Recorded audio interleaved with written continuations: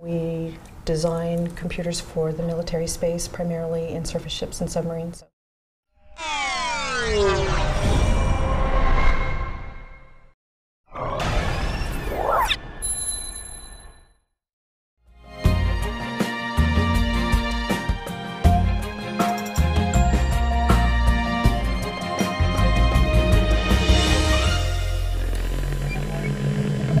Point. I have 4 kids. My husband, who helped me start the company at the time, had 1, and we were trying to figure out how we were going to do college, pay for education, be able to handle and afford these kids. We had just gotten married about 3 years prior. We'd both had our own businesses sorted, so we had dabbled with it. So we were entrepreneurs, and you kind of, you realize what's the worst that could happen.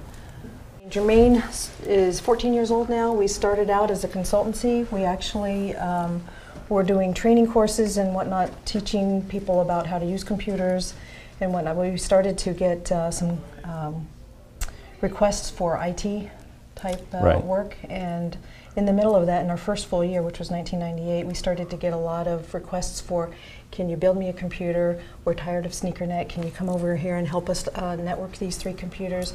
Can you build us a server? We want something to run our back office. Can you build us a website? So we would always, in your first year, everything is why not?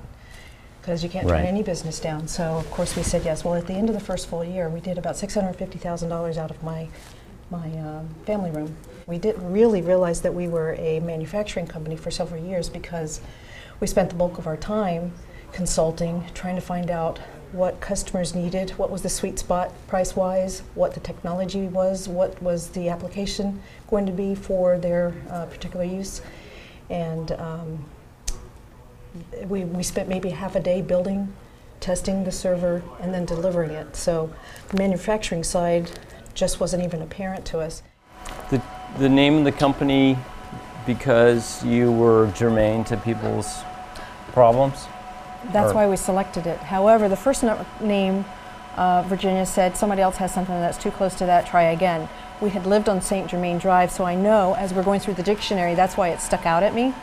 And so when I went to look at it, it was like germane, specific, cogent, to the point. Oh yeah, that's us. So this is really a purchase order driven company, and they buy like it's a commercial Dell or anything. So it's not like it's, our name is in things, but the first unit that we produced for them, they went and tested it, and they put it on their shock table. The first requirement was it needed to pass Class B shock, and Class B shock, they said that they needed it to pass 15 Gs and not have parts fly off of it. The server that they tested with was put on the table. It was hit, it started out at 2 Gs.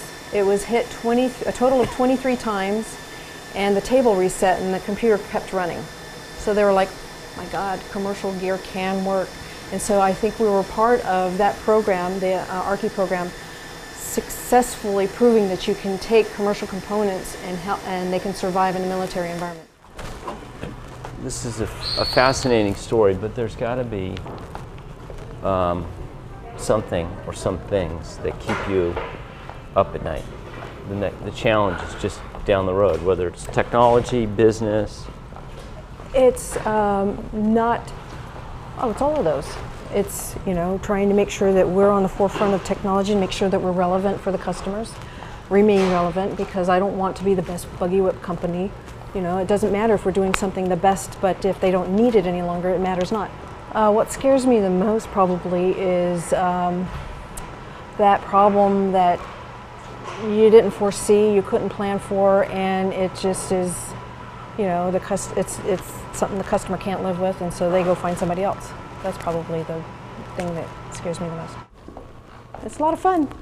I love what we do. I love manufacturing. I love innovation, ingenuity. I love that type of thing. Yeah. So. And you did it all while raising 4 kids? Yes.